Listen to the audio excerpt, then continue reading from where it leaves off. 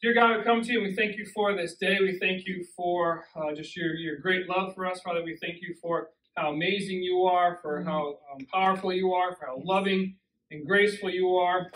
Father God, especially to sinners like us, God, we know that we are not perfect. We admit that. God, that's why we're so grateful for your love. We're so thankful for the life of Jesus. Especially though this time of year, honestly, it really shouldn't just be this time of year. We should always be grateful for what Jesus did on the cross for us. It's what truly makes Christianity worthwhile. And so, God, we're thankful for all that you do for us. We're thankful for how much you love us. We're thankful, Father, for your word, for even stories like Jonah, which seem silly and seem kind of trivial at points. Father God, there's a lot of meaning to them. So I pray, Father, that you would fill this room right here, right now, that you would empty out everything that Satan is going to throw our way to try to distract us from hearing from you. I pray that you would empty me of me, fill me as your vessel to deliver your message.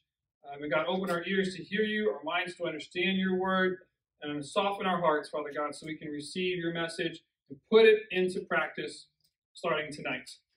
Just bless this time now. Use it for your kingdom, for your glory. In Jesus' name, amen. Okay, so we are in the book of Jonah. Okay, last week we read chapter 1. Okay, and I got a little bit of review here. Okay, last week we read chapter 1 together, the longest chapter of the 4. So pretty simple, pretty easy. But here's the lessons that we pulled away from last week. If you weren't able to be here or just to refresh you, okay, the three things we pulled away from chapter 1 of Jonah was that we have to rethink our idea of God's commandments. And I wish I would have honestly touched on this on Sunday when I was preaching, because what I said on Sunday has a lot to do with this as well. Today's church, today's people tend to look at God's commandments as suggestions.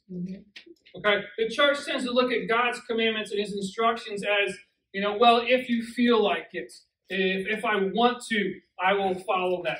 That's not how God intended it, is it? Okay? God's commandments, his instructions, his messages through his people, through this word, says this is how you have the best life possible. This is how you have everything that I want to give you, is by following the instructions in this book. And when you even go off kilter on one of those, you're going to miss the mark. You're going to miss the best. And some of us are like, well, I'm still okay if I'm getting good. But why would you settle for good when you can have the best? Okay? And that's exactly what we do. We settle. We settle with God because we just look at his commandments. We look at this book and go, well, they're just there to help us. But they're commandments.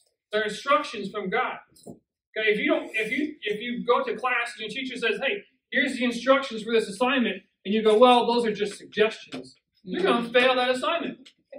Okay?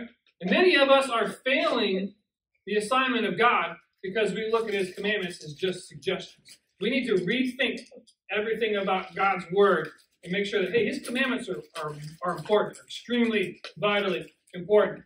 The second thing we looked at, we can be assured that if God has called us in any kind of mission, small, medium, large, whatever it is, he will be with us every step of the way. Sometimes we tend to think, okay, God's asking me to do something, maybe stand out at school, maybe say a prayer at lunch table at school, carry my Bible at school, and I get there, I'm just too nervous, I'm too scared. But God's right there with you. He's going to help you. He's going to be there with you every single step of the way if he's telling you to do it. And then that last thing we looked at is disobedience is costly. It's costly to us. It's costly to the people around us. It's costly to the people that we care about. It's not just us. It's costly when we disobey God's word. As we looked at in Jonah chapter 1, when Jonah disobeyed God and he went the opposite direction of what God told him to do. And it almost put the lives of the entire ship. Everybody was on that boat with him and put their lives in jeopardy. So it wasn't just Jonah. It was everybody who was there with him. But their life was literally in danger because he was disobedient to God.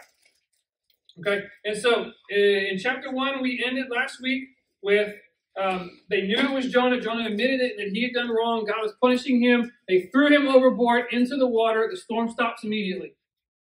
Storm stops immediately. And everybody goes, one of the greatest things about that is everybody on that boat who had probably never heard about God before, the God, our God, they looked at me, hey, the God of Jonah is the real God. Right? Everyone on that boat admitted it at that point. So there was some good that came of that. Okay? But it's really not the best way to do it. So, but at the end of chapter 1, Jonah is thrown overboard, and then Jonah is swallowed by the fish. We don't know if it was a whale. We don't know if it was, like a big shark. All we know is it just says it was a fish. A great fish swallowed Jonah. More than likely, it probably was some form of a whale, because it has to obviously be large to fit a human being, to swallow a human being whole, and to hold a human being. Okay, and so the end of chapter 1, it says Jonah was inside the fish for 3 days and 3 nights, and that's where we pick up chapter 2. So we're going to read chapter 2. I'm going to read it for you.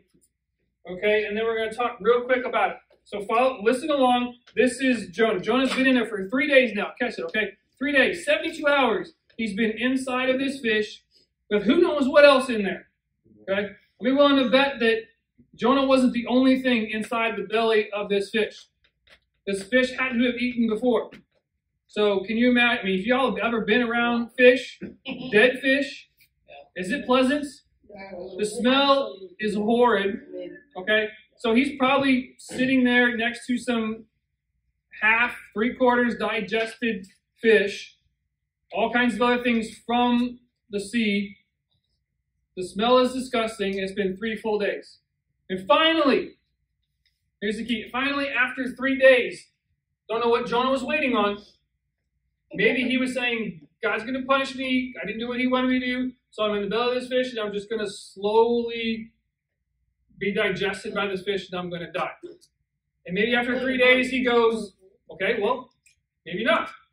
But 3 days, he was there. And then he says this. This is his prayer. Listen, it says, Jonah prayed to the Lord, his God, from inside the fish. He says, I cried out to the Lord in my great trouble, and he answered me. Great lesson right there alone. I called to you from the land of the dead, and Lord, you heard me. You threw me into the ocean depths. I sank down to the heart of the sea. The mighty waters engulfed me. I was buried beneath your wild and stormy waves. Then I said, O Lord, you have driven me from your presence, yet I will look once more towards your holy temple. I sank beneath the waves, and the waters closed over me. Seaweed wrapped itself around my head. Seaweed's not fun at all, especially when it's wrapped around you. Right? It says, I sank down to the very roots of the mountains. I was imprisoned in the earth, whose gates locked shut forever. But you, O Lord my God, snatched me from the jaws of death. As my life was slipping away, I remembered the Lord, and my earnest prayer went out to you in your holy temple. Those who worship false gods turn their backs on all God's mercies. But I will offer sacrifices to you with songs of praise, and I will fulfill all my vows, for my salvation comes from the Lord alone.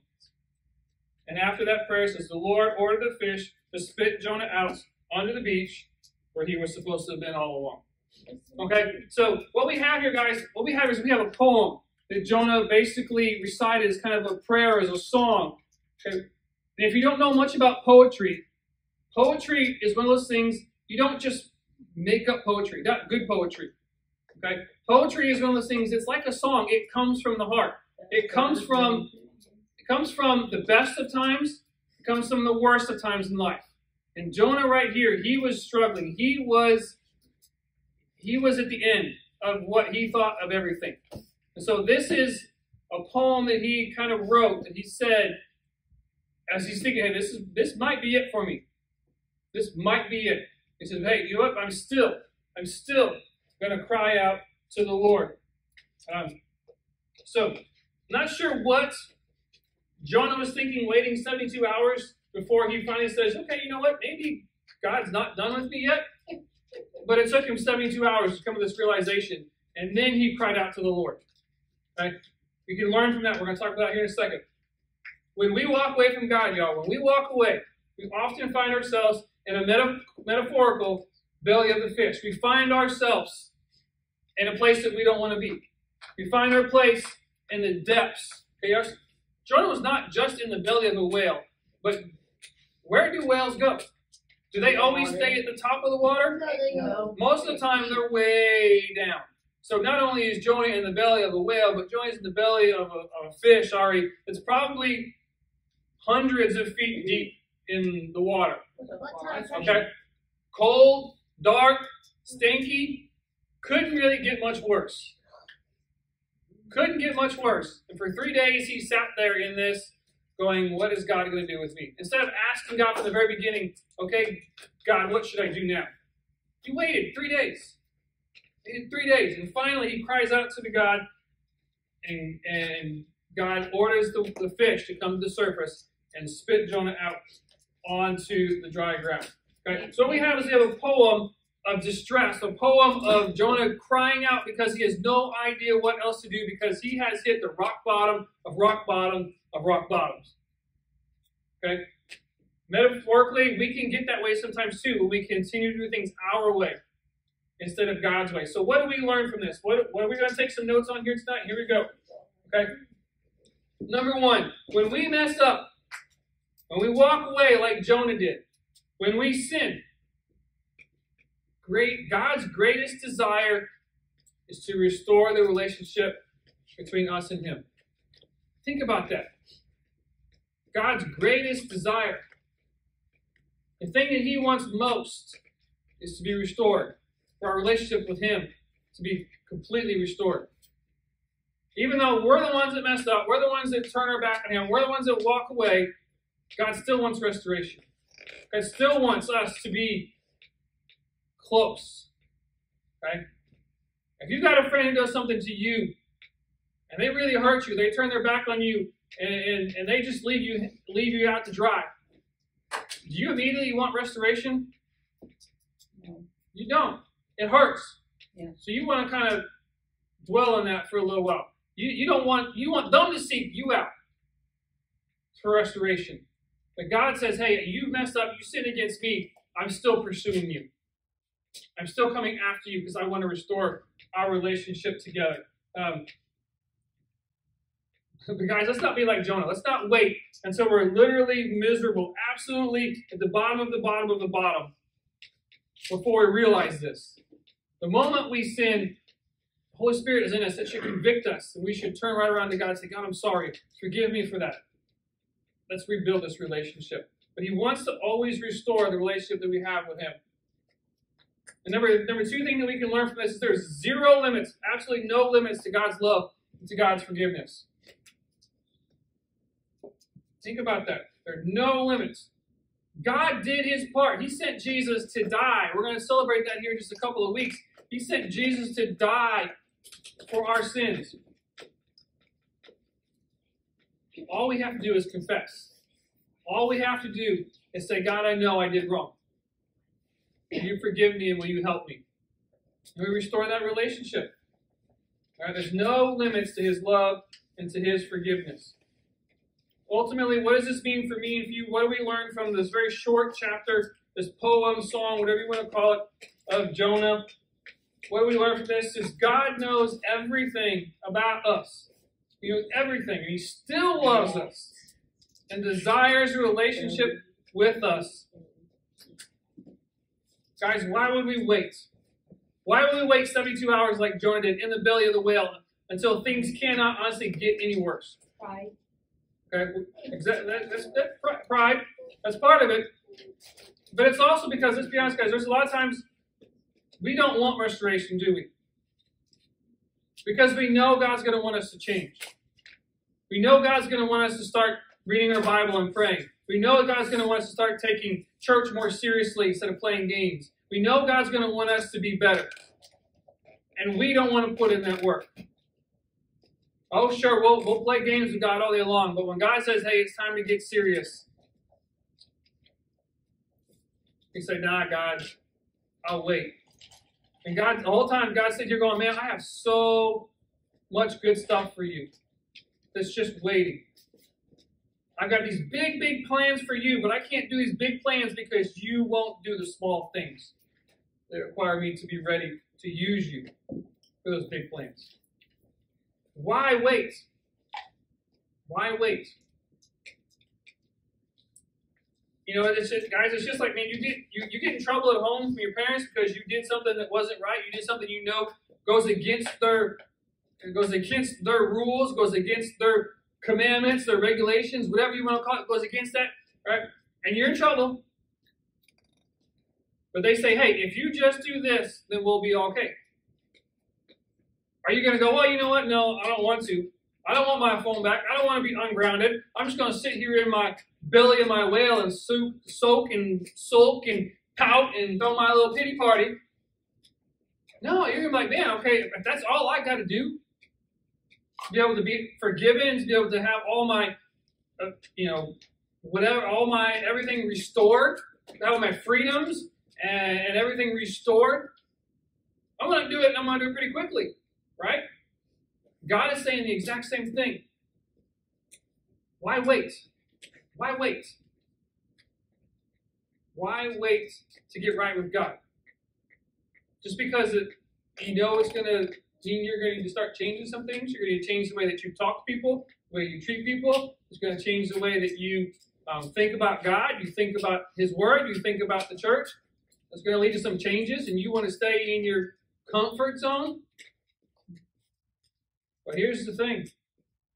Comfort zones don't ever lead to God-sized tasks. We always have to get out of our comfort zone for God to be able to stretch us and to use us.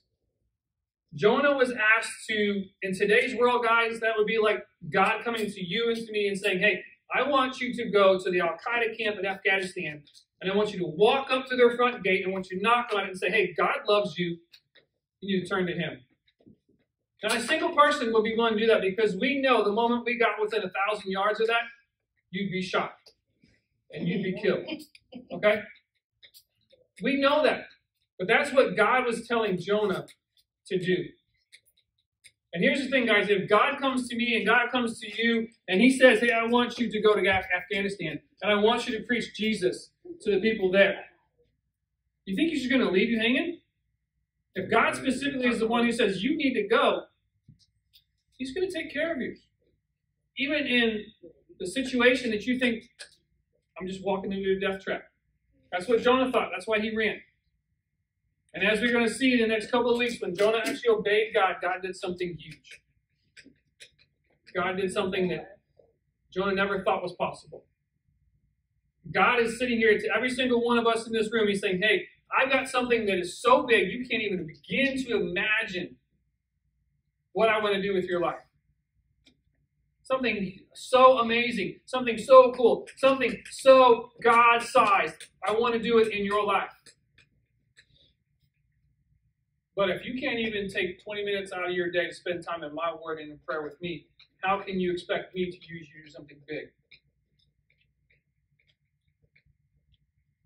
If you think church is a chore and church is boring and church is not something that is worth your time, God is saying, how can I use you when you're not ready to learn about me? You're not ready to grow, really grow and learn what it means to be a disciple of Jesus. This is something we should look forward to, y'all. We should look forward to getting into God's Word on our own every single day, to praying to the God of the universe, our Creator, our Sustainer, our Savior. We should look forward to that every single day. We should look forward to Sunday mornings and Sunday nights and Wednesday nights. We should look forward to that because God is present and we're ever seeking to grow closer to Him. We should look forward to God saying, hey, these are the bare minimum things, y'all. I can't do the big things with you if we can't do the small things. So get involved in those and let God stretch you, let God grow you. And watch how He blesses your life and watch what He does and how He uses you to impact the people around you and to lead people to Jesus, which is the most important assignment any one of us has.